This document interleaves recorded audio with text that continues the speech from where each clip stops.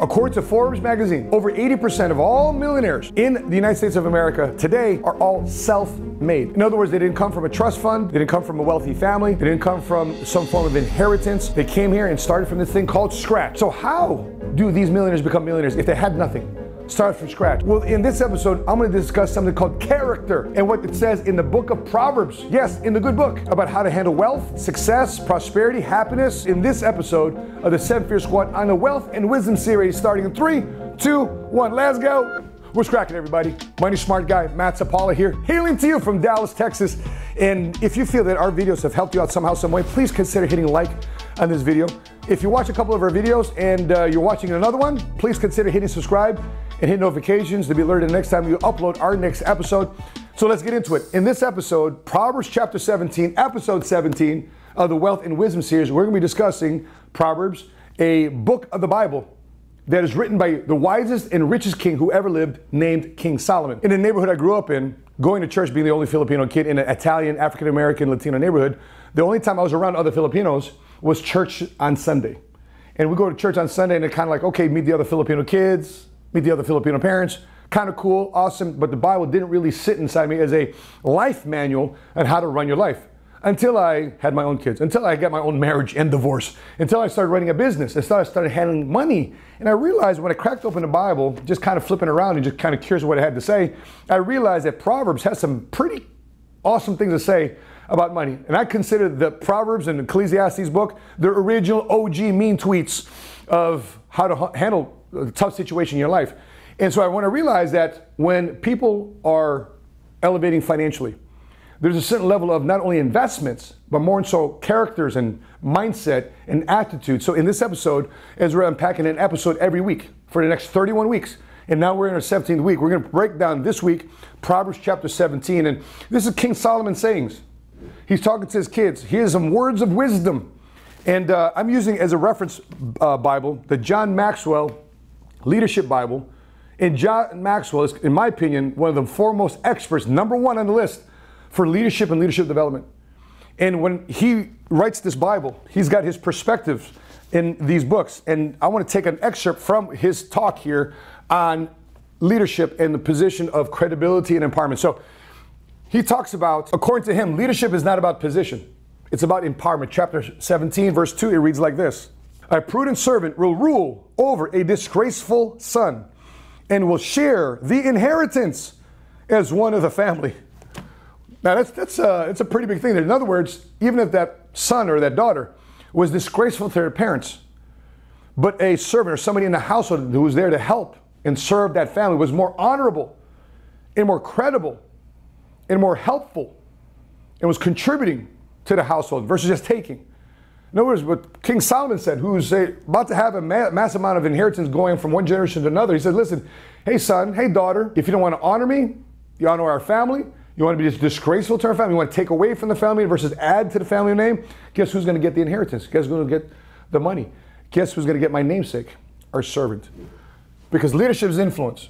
Nothing more, nothing less, according to John Maxwell. Leadership is not about position, it's about production. You can be in a title, you can have a rich family last name, you can have the title of boss, you can have the title of sergeant, you have the title of CEO, but unless you're helping people become more productive in their life, you're not a leader. You just have the title of one. He also talks about there about education. It's not about education that's going to help you. It's not about reading the books and quoting scripture like a lot of people like to do and remind me on this channel that it's easier for a camel to go through an eye of a needle than a rich man to get into heaven without really understanding the context of what the eye of the needle is. But again, that's another video. But it's not about the education. It's not about judging other people. It's about application. It's about applications and making a difference in other people's lives for the better. So John Maxwell talks about credibility being when our life matches our talk. When we're walking the walk, we're just not talking the talk, and you have examples of success. You have the fruit of your labor, because what do you want to be? You want to be a wise slave, or do you want to be a foolish son? According to King Solomon, it's better to be a wise slave than to be a foolish son. So he talks about the 5 C's here. Let's go over these real quick. 5 C's to ask yourself. Consistency. Are you the same with me than with other people? Are you the same at your house? Are you the same person at your work? Are you the same person at your church? Are you the same person at your gym? Or do you think you got to shift character? That you got to be different things around these group of friends, friends from your house, from growing up, friends from your office, friends from your sorority, your fraternity, friends from the military. You got to be different around other people. Well, that's called consistency. Choices. Are you making decisions based on benefits to you or to others? Well, Matt, I got to do what's best for my family. I got to do what's best for my family. Yes, but if you are a leader, you just don't account in totality what's best for your family. If you are a leader, if you are somebody that's planning the future growth of your business, your finances, are you thinking about others or only for yourself? Number 3, credit. Are you quick to recognize others for their efforts in your success? Oftentimes leaders and people that are succeeding financially say, hey, I did this, without saying, but the team behind me helped me do it. Because you might be self-made, but more importantly, for a lot of people's self-success, it's actually teammate because there's people around you. And for those of you watching this channel, it's not just self-made, it's not only teammate, but more so, it's faith-made. Next one, character. Are you working hard on the image, what you look like, or are you really working on your integrity? If I looked at you as an influencer online, a guru here online, or somebody that has some form of capacity to lead people, but I see you behind the scenes, offline, off camera, behind the stages, who are you really? Are you just a person that's good online or on stage when the camera's on and everybody's watching, or behind closed doors when the cameras are off and nobody's watching? Do you operate with integrity in the decisions that you make? What about credibility? Have you recognized that credibility is a victory? It's a victory. It's something that you can lose or something you can win. It's just not a gift. Oh, thank you for my credibility. Oh, thank you for... No. Credibility is something that you earn. For example, credibility is something earned with the banks. It's called your credit score. Credibility is how you show the banks that you pay your bills on time. I often say that your credit score is a reflection of your attitude. Your bank account is a reflection of your consciousness and what you're aware of. So let's look into some of these things in terms of dealing with family and friends and some characteristics. Because as you journey on in here in chapter 17, King Solomon talks about family and friends a lot. And he talks about your attitude a lot. There's a bunch of other things here, and I want to encourage you, do not wait for me to read the Bible for you. I encourage you to look at the Bible yourself and read chapter 17 and read it for yourself. And I'm just giving you the highlights. But consider reading it by yourself. Don't depend on me, a pastor, a teacher, anybody that you have in terms of any subject, whether it be the Bible, whether it be values and principles, whether it be the subject you're learning at your school, at your job. Just don't rely on the person teaching you the subject for them to tell you what to think. You should take this video and say, you know what, Matt, I agree with you on this subject, but I disagree with you on this subject. Yeah, Matt, I don't think I agree with that perspective. I think I'm reading it in a different perspective. If that's the case, put it in the comment section. I love knowing your thoughts. I'm not the end all be all. I'm not a pastor. I'm not a preacher. I don't have a college degree. I don't have a master's in divinity or anything like that. I'm just an entrepreneur just trying to live my life the best I can with the values and principles that's tested and have stood the test of humankind. And so what does King Solomon say here about dealing with family and friends? Let's read it. Proverbs chapter 17, verse 6. It reads like this. Children's children are a crown to the aged, and parents are a pride of their children. Listen, I grew up in a household where, Matt, you're judged by how your kids turn out. It's like, what? Are you kidding me? After having 5 kids, I've learned that's a very tough thing to do because I can control me. And I can equip my children with values and principles, but yet at the end of the day, it's their life. I just happen to be a steward over my children. I mean, God entrusted the children to be under my care. And then as they become adults, as they become their own citizens, having their own relationship with as a child of God to their spiritual father, I just happen to be their earthly father, that they have to choose, okay, is my family of origin also my family of choice? And oftentimes, many people think that their children, they're going to be judged by how their children turn out. What a rough thing to deal with. But according to King Solomon here says, the grandkids are a crown to the grandparents or the great-grandparents, but yet the parents are crowned to the children, not the other way around. So in other words, children can say, yeah, it's my mom and dad, crown. Yeah, it's my grandparents, crown. In other words, the kids here, the way I'm reading this, and correct me if I'm wrong, it says parents are the pride of their children. Interesting there. So for those of you thinking that you are judged by how your children turn out, consider reading the scripture and let me know what you think in the comment section below. Number 2, foster love and forgiveness. Chapter 17, verse 9, it reads like this. Whoever would foster love covers an offense, but whoever repeats the matter separates close friends. Just yesterday on a conference call, I was steamed. And I said something that was offensive to a friend of mine, a business partner.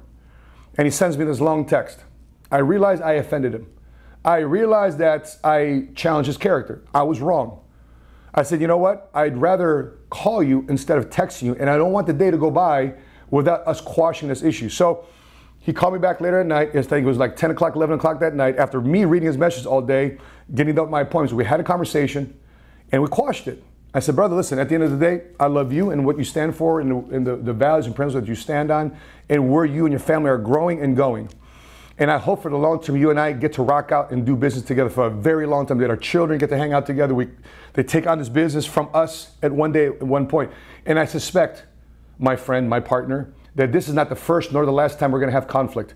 But I want you to know, in love and in grace, I apologize if I offended you, if I challenged your character in front of other people.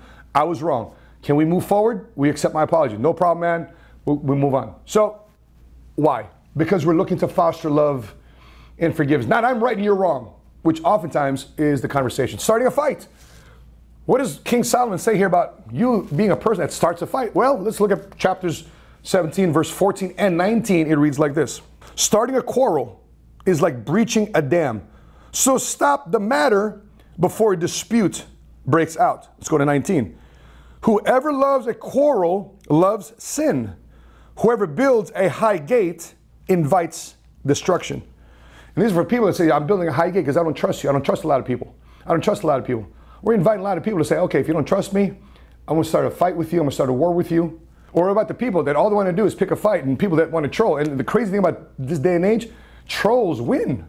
Isn't that crazy? Trolls win these days. But I don't know how long that's going to last. So you can win today initially, but according to scripture here, according to values and principles, I'm pretty sure back in the day there were people there getting rich quick also. But I wonder how long that wealth lasted, especially when you want to start a fight with everybody. Who shows up in adversity? Proverbs chapter 17, verse 17, it reads like this. A friend loves at all times, and a brother is born for a time of adversity. You know, oftentimes I find myself in a fight, whether a physical fight or a mental fight, or an argument in a boardroom, or argument between two companies, or competition, etc., etc. And the people that I thought would show up never said anything or showed up, or never found them in the field of battle. The people I least thought they would show up, showed up. And I realized at that point who my friends were. And I realized who I thought my friends were. If that's you, you want to be that type of friend to other people, put in the comment section below this affirmation. I am a friend that shows up in adversity. I am a friend that shows up in adversity. Put it in the comment section below. So let's move on to what a foolish child is to a parent. A foolish child is to a parent. Proverbs chapter 17, verse 21 and 25. It reads like this. 21, to have a fool for a child brings grief. There is no joy for the parent of a godless fool. Let's go to 25. A foolish son brings grief to his father and bitterness to the mother who bore him. Now, I hope that many of you parents don't take these two scriptures and show your kid, you're a fool. And if you're a fool, you're using scripture to judge your kids. But I actually asked this for myself. Am I a fool to my own parents? Have I not honored my parents? Am I an idiot to the people that I say I love and care about, that brought me into this world, that try to do their best to provide for me when I couldn't provide for myself, to feed me when I couldn't feed myself? Am I honoring them, or am I disgracing them? If I'm not honoring them, or if I am disgracing them, guess what? I am a fool to them. So I'm using these two scriptures not as a way for parents to judge their kids or try to get their kids to come in alignment. I'm using this as myself, as a mirror, to reflect what my relationship is to the people I love and care about, and who I honor, who I have, is even though I didn't agree with them growing up. For example, my wife laughs because the quietest room you'll find me is in the same room with my dad. We just don't talk. But that doesn't mean it's right. It's just been awkward for me to talk to my dad. He's been present in my life, and very awkward for me to bring things up, and I'm working on that. I'm pushing through that. So it was take your daddy to work day the other week. And I decided to take my dad to my office to take him around the things that I get excited about, and things that we connected with when I was growing up. And we rekindled our relationship, and we're talking to our relationship. And even though my dad doesn't have the same coherence and ability to talk today as he was back maybe 5, 10, 15 years ago, doesn't mean we can't heal that relationship today, because I want to make sure I'm not a foolish child to my dad, And one thing he's never said to me is, I love you. But guess what I say to him all the time when I see him? I love you, I love you, I love you, even though he doesn't say it to me, because I don't want to be a fool to my Father. So let's move to attitude. What does King Solomon say about attitude? You'll be tested like precious metals. You'll be tested like silver. You'll be tested like gold. Chapter 17, verse 3, it reads like this. The crucible for silver and a furnace for gold, but the Lord tests the heart. No, he doesn't test the body. No, he doesn't test the brain. The Lord tests your heart. Because Paul discusses in the New Testament, the heart is also very filthy. It's a very filthy type of thing. So guess what God is always trying to test? He's trying to test our heart. So you'll be tested all the time to be refined, because that's what you do with silver and gold. You refine it to become pure, and that's what God wants to do in your heart. That's what King Solomon says, hey, God wants to test this so I can be more pure in my delivery, my contribution, my elevation and success. What happens when I get power? What happens when I get money? Am I going to be non-refined, and next thing you know, I'm corrupted? I got things that don't make me more refined, or things that corrupt me. Because if you want to test somebody, here's how you test somebody. Not only give them money, but give them power, and see what they do with the both. If you feel that you're being refined in your finances, your mindset, your attitude, put it in the comment section below. I am being refined like precious metals. I am being refined like precious metals. Put it in the comment section below. Number 2, treating others when they do good. Proverbs chapter 17, verse 13 reads like this. Evil will never leave the house of one who pays back evil for good. So if somebody's trying to do something good for you, and you return it with evil, guess what? You're going to have a bad life. Some people call that karma. We call that chapter 17, verse 13 in Proverbs. Fools with money versus access to wisdom. It's an interesting statement there. What does it say here in chapter 17, verse 16? It reads like this. Why should fools have money in hand to buy wisdom when they are not able to understand it? So if you ever wonder why you don't have money, ask yourself, hey, Lord, am I a fool? Have I acted ridiculous with money? Is that the reason why blessings aren't coming my way? Because I don't know what to do? Because you know I don't know what to do when I get this money? Because guess what has happened the last couple of years in our economy, in our country, in the United States of America throughout this pandemic? Some form of universal basic income has been paid to America through unemployment checks, through stimulus checks, through child tax credits. And what has happened to that money? Where did it go? It went to the business owners. It went to the people that built something to attract money to it, because they're providing value to the community based on products and services to attempt helping other people have a better life, or to help people improve their life. Those are the entrepreneurs. Those are the creators. Those are the capitalists, the right type of capitalists. But if you're a fool with money, you just blew it, and you're sitting home playing video games, and you're not improving your skill set, and you're sleeping in, and this and that, and buying into a lazier standard versus a higher standard to inspire greater work and standards and efforts on your behalf. What are you doing with money when you get it? What are you doing right now in evenings and weekends? What are you doing with it? And you wonder why opportunities and money don't come in way. Something to think about, something I thought about when I was broke in many different situations. Hey, God, I said, hey, God, what am I doing with money? Am I being smart? Am I being money smart with finances? No? Okay, what do I need to change? And that was my prayer. Lord, don't take off this pressure, but instead send me the people I need to see, and allow me to get the wisdom to ask the questions I need to ask. Next one, cheerful heart and a crushed spirit. What does that mean? Proverbs chapter 17, verse 22, it reads like this. A cheerful heart is good medicine, but a crushed spirit dries up bones. Listen, I've been broke many times in my life, but one thing I always wanted to guard, now I encourage you to do this too as well. I've been broke many times, but one thing I did not allow myself to come to is to be in a position of being discouraged. In other words, I'm without courage. In other words, my spirit is crushed because I want to get out of the situation. But if my spirit is crushed, I don't let anybody want to crush my spirit. Competition, a hater, a troll, I don't want them to crush my spirit. You can defeat me. You can have your short-term wins, no problem. But long-term, because you don't crush my spirit, I'm going to outwork you. I'm going to improve you. I'm going to out-strategize you. And I'm going to outlast you. Last but not least, it talks about fools who are silent. So if you're a fool, you keep quiet, what happens to you? How are you deemed? According to King Solomon, chapter 17, verse 28, it reads like this. Even fools are thought wise if they keep silent, even discerning if they hold their tongues.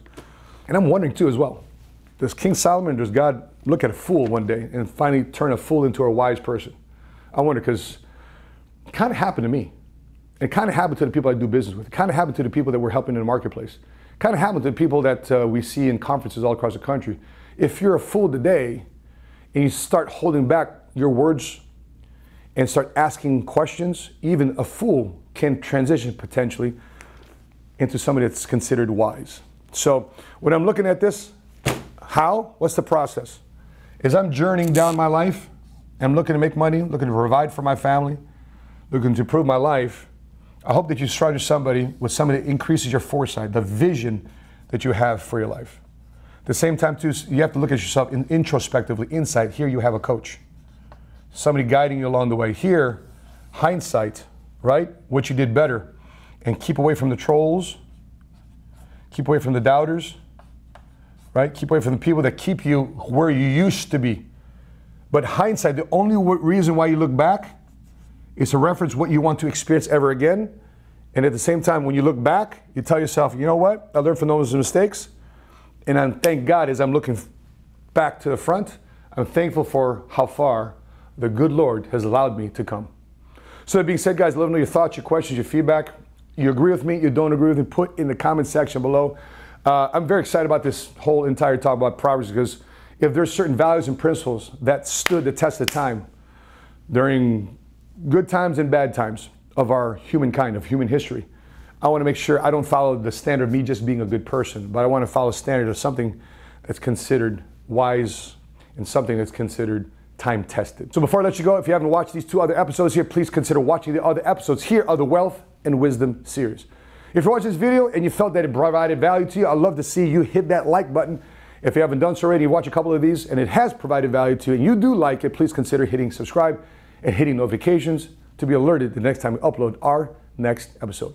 From Dallas, Texas, I'm your Money Smart guy, and until we meet again, continue to live smart, continue to love smart, and be money smart today. See you next week.